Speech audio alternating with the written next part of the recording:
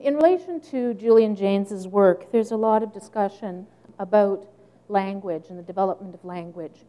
What I'm going to be doing today is backing up into the prehistoric art that went on in the caves in Western Europe from the period of 32,000 BP to approximately 11,000 BP, when Homo sapiens left the caves, had managed to figure out narrative, and continued from there.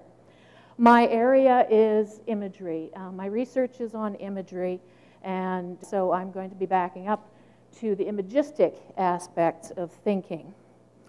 So my talk is about picturing thinking and that place between the image and the picture.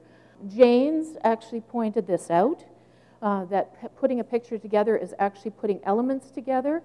Within literature, all through art history, and a lot of other disciplines, there is not much of a distinction made between image and picture, and I am going to articulate that space in between. When they went into the caves, of course this was the last glaciation, so the mouths of the caves provided a kind of protection for people, and they lived in the mouths of caves.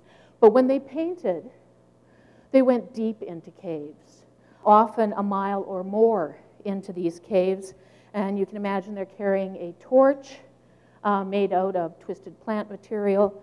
And a little later in prehistory, in the Upper Paleolithic, they would have been carrying animal fat lamps, as with this image we have here of Lascaux Cave in France in around 17,000 BP.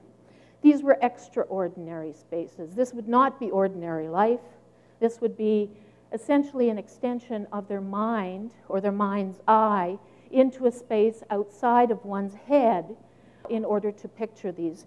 Of course, Homo sapiens had had a lot of experience with tools, looking at the aspects of the world, the tactile, developing an appreciation for the tactile aspects of the world in order to use it. We evolved in an environment that uses camouflage. We know mimesis on a very, very fundamental level because so many creatures use mimesis to protect themselves. Oh, I look like a leaf now. Okay, they walk by. I'm safe. So there's this affinity we have visually with the qualities of the material aspects of the world.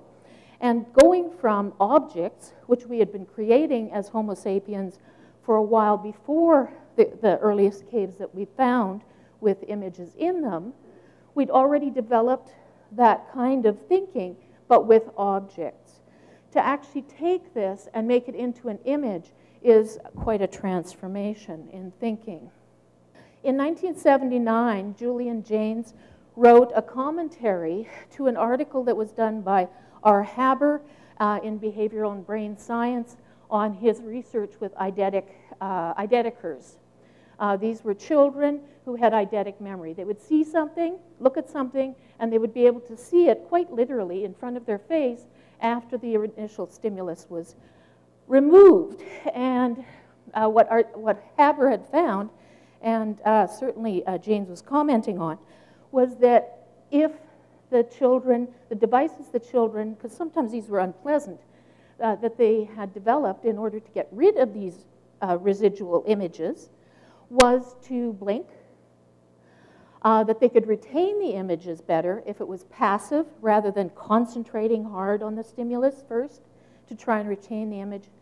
And if they focused their attention, it would go away, and if they named it, it would go away. I believe that there is a kind of contention between imagistic thinking and language. And the two of those, and I find this, I teach drawing, and I find this in the studio all the time.